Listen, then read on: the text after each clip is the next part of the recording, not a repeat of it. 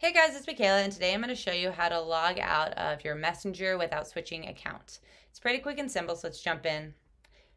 Facebook Messenger really doesn't want you to log out. It's not set up to make it easy for you.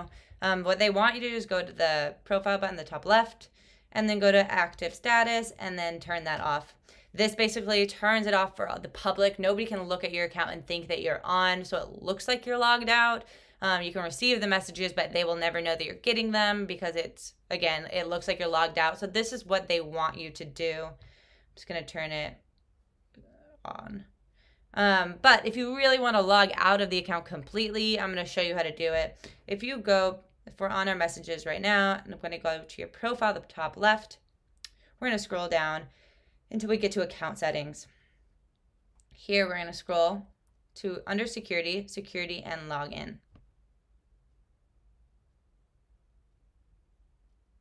From here at the very, very top of my screen, it says where you're logged in, and we're going to see more. Basically, this is where I've been logged in before. You know, it goes super far back. But, and you can see at the very top, it says active now. That is my phone right now that I'm using. If I wanted to log out of the account, you know, you'd have to click these three dots and you click log out. I'm not going to do that because, you know, I don't want to be logged out, but if you want to log out, that is the way you can go through and log out of your different accounts on this platform, and then that will permanently log you out of Messenger right there. If you guys have any questions on that, let us know. If not, don't forget to subscribe.